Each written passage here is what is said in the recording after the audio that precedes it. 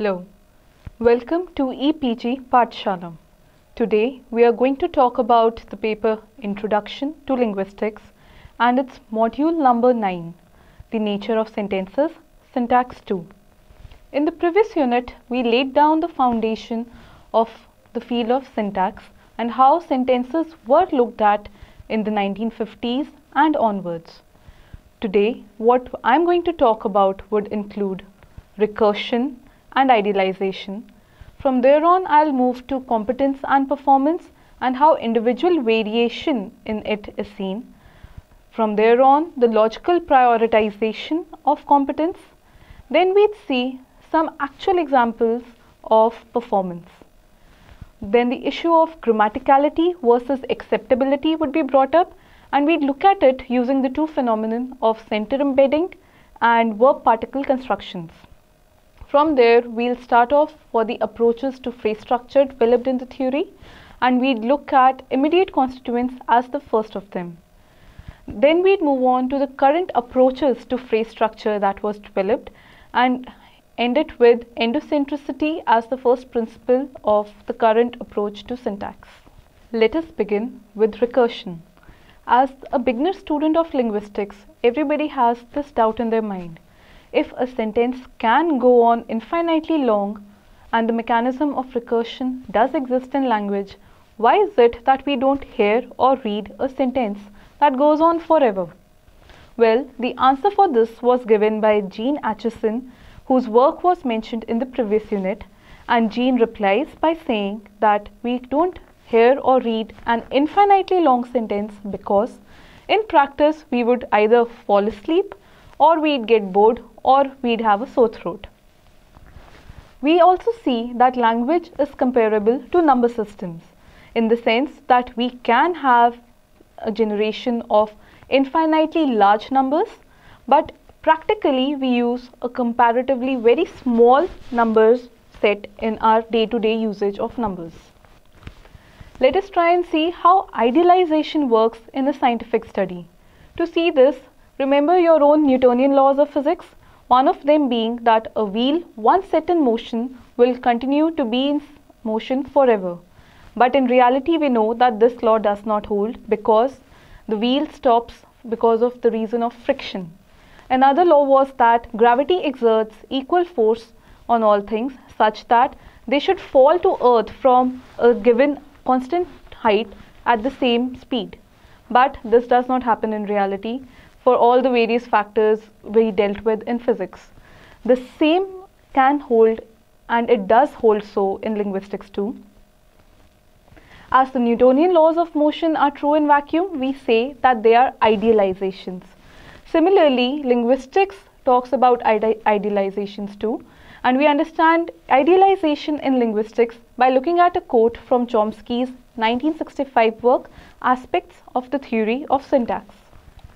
I quote Chomsky here when he says, "Linguistic theory is concerned primarily with an ideal speaker-listener in a completely homogeneous speech community who knows its language perfectly and is unaffected by such grammatically irrelevant conditions such as memory limitations, distractions, shifts of attention and interest, errors, random or characteristic, in applying his knowledge or the language in actual performance."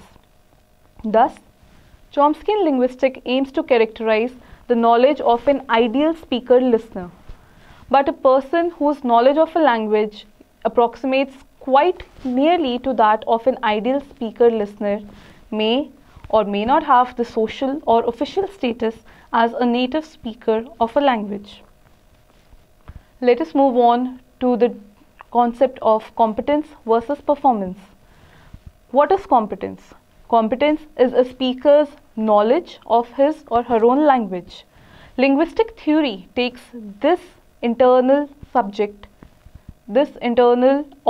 as its object of study, and this intrinsic knowledge is what is called as competence in all linguistic theories. A linguistic theory does make a claim about the properties of language in human mind. Quoting Chomsky, 1965, a grammar of a language purports to be a description of the ideal speaker-hearer's intrinsic competence. Well, that was competence. So what's performance? Performance is the application or instantiation of this knowledge of a language in the world. That is, what is heard, spoken, read or written in the world is performance of the language. In his later works, Chomsky separates I language from E language. I language stands for internal language, E language stands for external language, and linguistic theories deal with this I language part of the language. Performance is affected by many factors other than competence. All these factors are discussed later in unit number 18 and they won't be dealt with in this module. Because of this competence, a speaker can instinctively know what parts of a speech corpora, like a corpora of English speech collected by Randolph Quirk and his team in UK, this will be talked about later in this discourse too. What parts of speech are systematically produced and what parts are due to errors or mistakes like a change of mind, mistakes due to hurry, hesitation, etc. A child acquiring a language must also have similar instinct to judge what parts of linguistic input are systematic versus what parts are because of random or systematic errors in performance. For example, if the linguistic input given to a child includes a lot of stuttering, the child must be able to rule out that stuttering is not part of language, that is, it is not a systematic part of the language he is about to generate.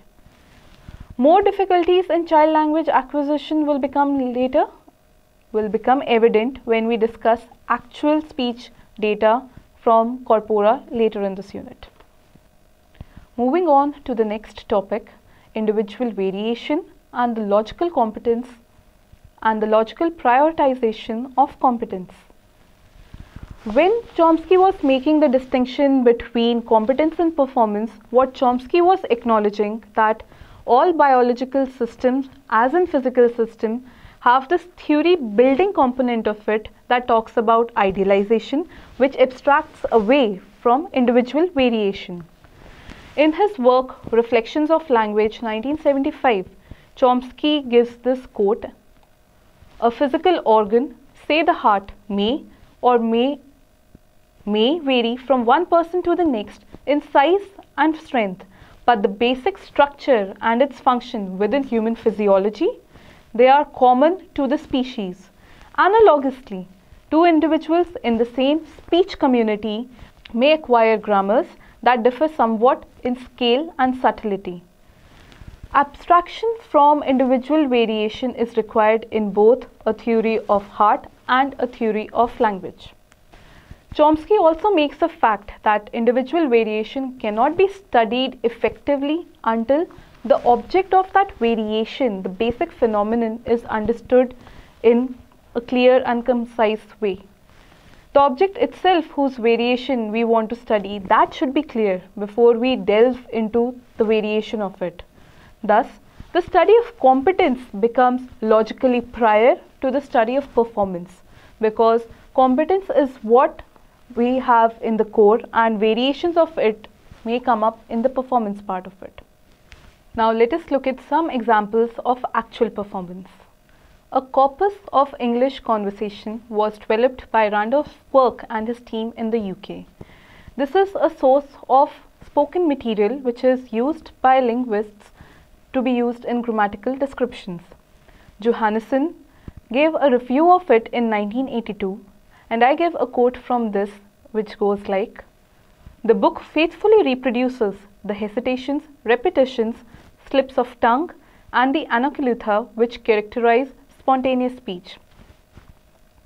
Now if we try and know what anaculata means, Webster's 7th Collegiate Dictionary states anaculata to be syntactical inconsistency or incoherence within a sentence. Now that you have syntactical inconsistency or incoherence on the table, this implies a direct reference to consistent or coherent syntax. This means that grammar brings up the competence versus performance issues here too.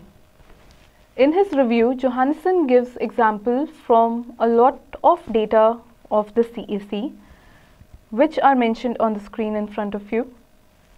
Amongst the ungrammatical forms that are mentioned, rung as past tense form, what's to be did about you, themself, have showed, people which I know, of historical interested, Japanese. All this data is very interesting because you see all of it is put in quotes. What this quote implies is that in the reviewer's opinion, this is ungrammatical because of accident rather than intention.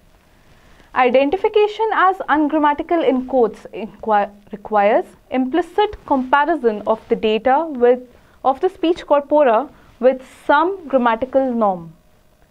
Thus, here again, the distinction between competence and performance comes up where the reviewer is comparing the data given in the CEC with what norm of grammar he knows. This is a common thread for a speaker or a transcriber too. This can be easily stated by saying that transcription of raw speech is intertwined with a choice of interpretation, a choice that arises out of the transcriber's judgment about what is grammatical and what is intended by the speaker based on his own competence or knowledge of the language. For example, in page 261 of CAC, a sentence is given that goes like, if academics the right word for a polytechnic teacher. Now the S in academic could be interpreted in three ways. The first one is if we take that S to be the plural S, to mean to plurality of the academic. The second way is possessive S, and we want to talk about something in possession of the academics. And the third one is the contracted form of verb is, which is dropped when we have academics, like academics is. So now when the transcriber was transcribing this data, he went with the third possibility because that is what makes the sense syntactically. Here also the transcriber is viewing what makes the best sense according to his own grammatical norm. Let us move on to the next topic, that is grammaticality and acceptability.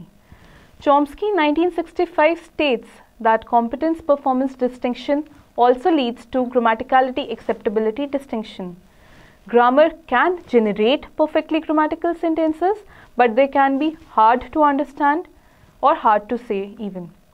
We look at data from two phenomena for this. First is verb particle construction and the second is center embedded constructions. Let's see what verb particle constructions look like. A verb like call up can have particle up attached to the verb, or it can have that particle separated from the verb and being intertwined by the object.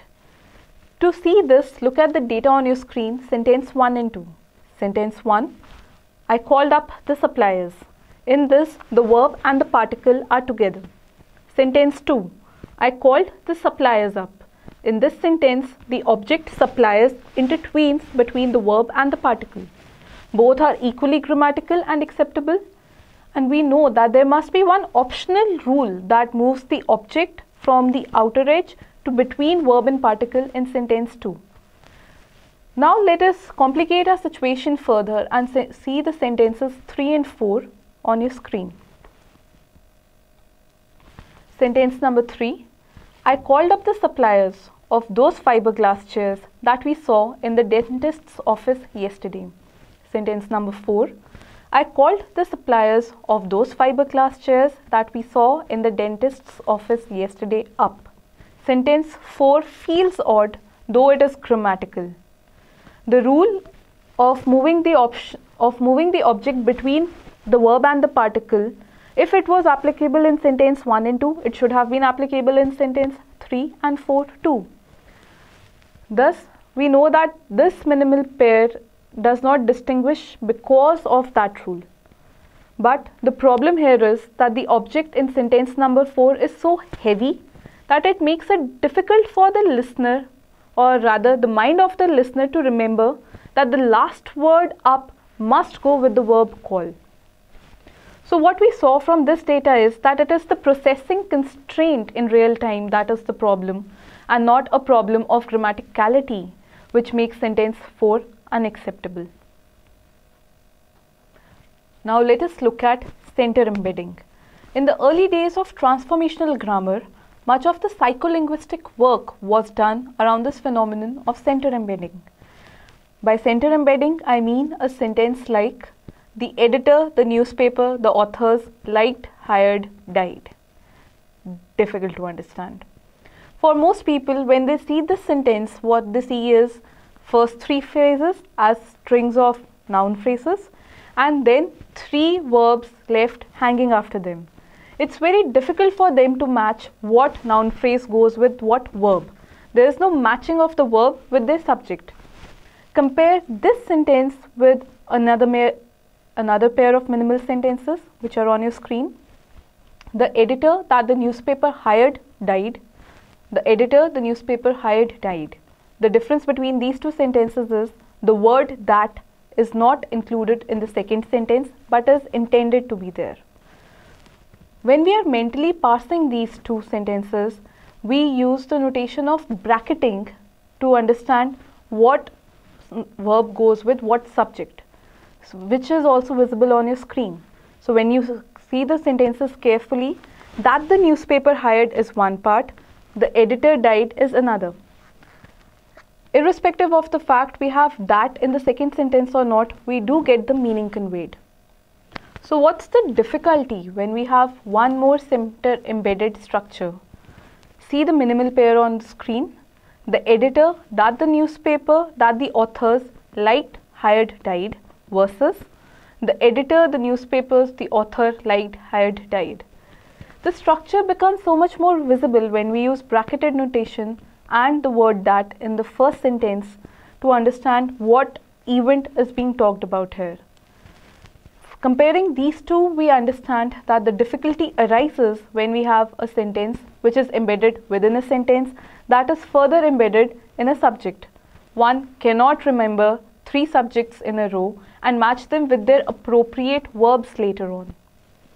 What one can do is that 2 subjects in a row and 2 verbs, they can be matched without straining the memory. Moving on to the next topic, let us begin with approaches to phrase structures and begin that with immediate concepts as a notion. Structuralist era highlighted the fact that sentences have immediate constituents. By immediate constituents, I mean that words are grouped together into closer chunks. The most obvious grouping of words that one could understand is that of a subject and a predicate. In NP is mostly understood as a subject and a predicate is taken to be a VP. For example, in a sentence like, all the king's horses and all the king's men could not put Humpty together again. The part bracketed first, all the king's horses and all the king's men, that chunk together is the subject of the sentence and is in NP. Could not put Humpty together again, that chunk in another bracketed notation stands for the predicate of the sentence, which is the VP here. A subject and a predicate could have immediate constituents inside them too. For example, see the bracketing on your screen. We have the king's horses as a more immediate constituent and all outside it. All the king's horses becomes another constituent. Look at the predicate. You have Humpty together again as the most internal immediate constituent. Then you have put outside of it and have put Humpty together again. Then you have could not, and you have could not put Humpty together again as one constituent. Now it's a common fact that ambiguities do arise based on how words are grouped together into immediate constituent. For example, when you have old men and women, you could make the grouping in it in 2 ways. In the first meaning, you could have men and women and then old outside of it. In this, you mean to say that both men and women are old. Or you could have a second immediate constituent notation in it where you have old men and women. By this you mean to say that men are old, women are not. To give another example, student council leader. When you have student council as one bracket and then leader outside it, you mean to talk about the leader of the student council.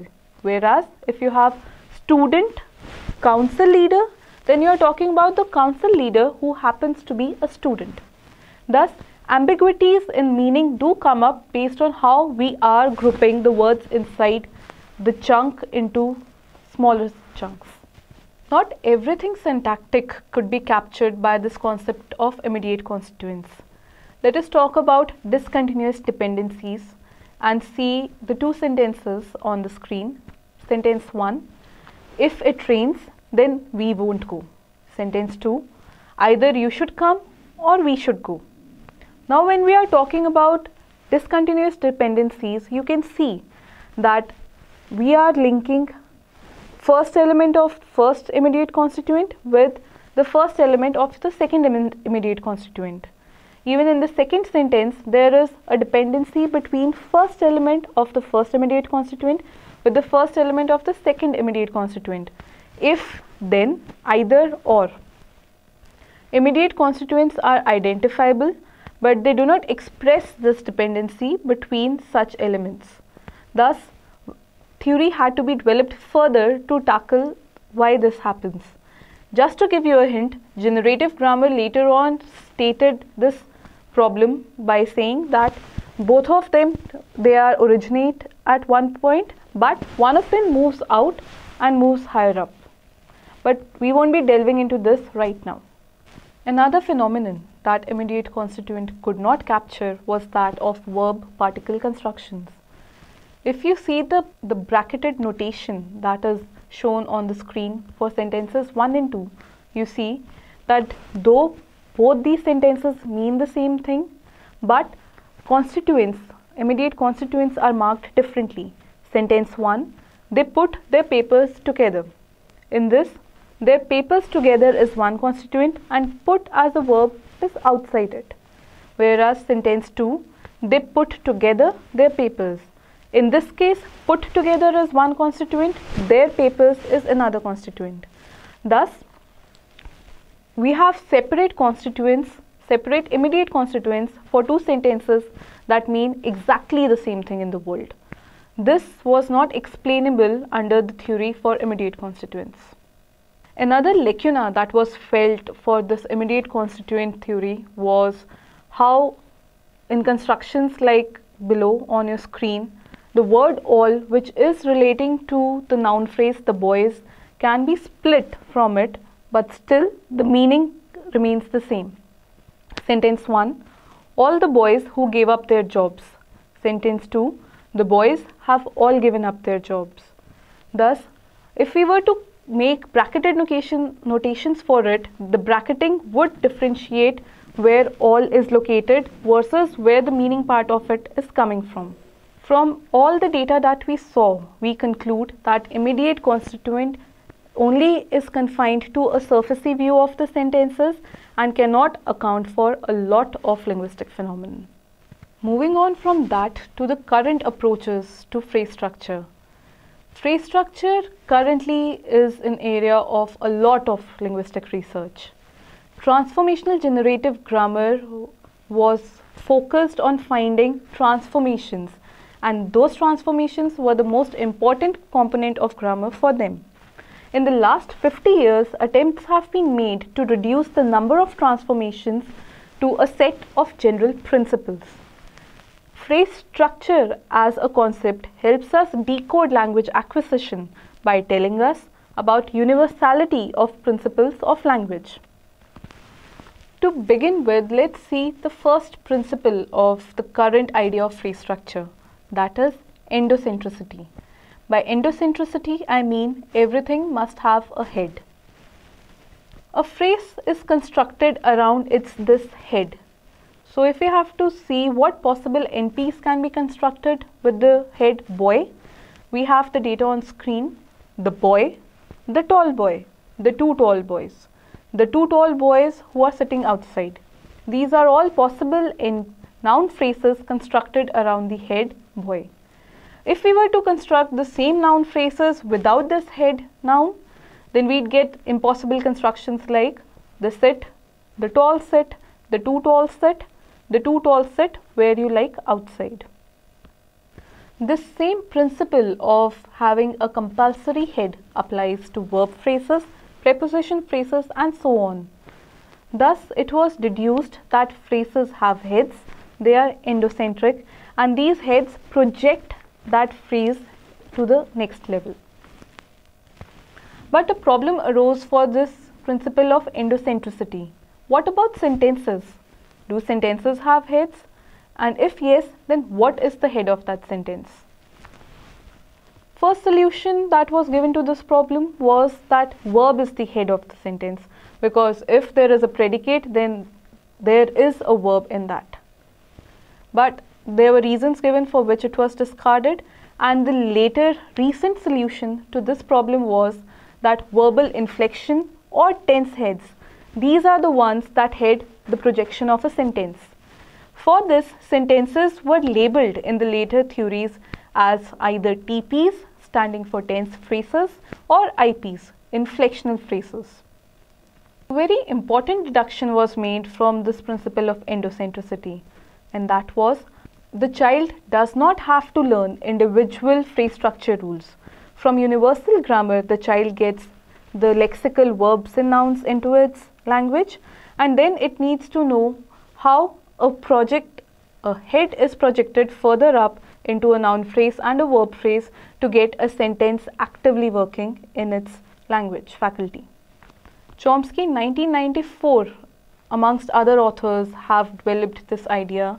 One important phenomenon that came from endocentricity was the distinction between languages in the placement of their heads. Languages vary whether they place their heads in the beginning or in the end. This led to word order differences between languages. Languages were categorized into two: head initial languages, in which the head was placed before other material like complements of that head, and head final languages that placed the head after complements, etc. To give you an example of a head initial language, we have data from English on the screen. It is prohibited to put the papers on the desk. Head of the verb phrase to put is in the beginning, and its complement, the papers, and an adjunct on the desk is after it. If we have to see data for a head final language, we have sentence from Hindi on the screen which parallels the meaning of the sentence given for English. Desk par kagaz rakhna mana hai.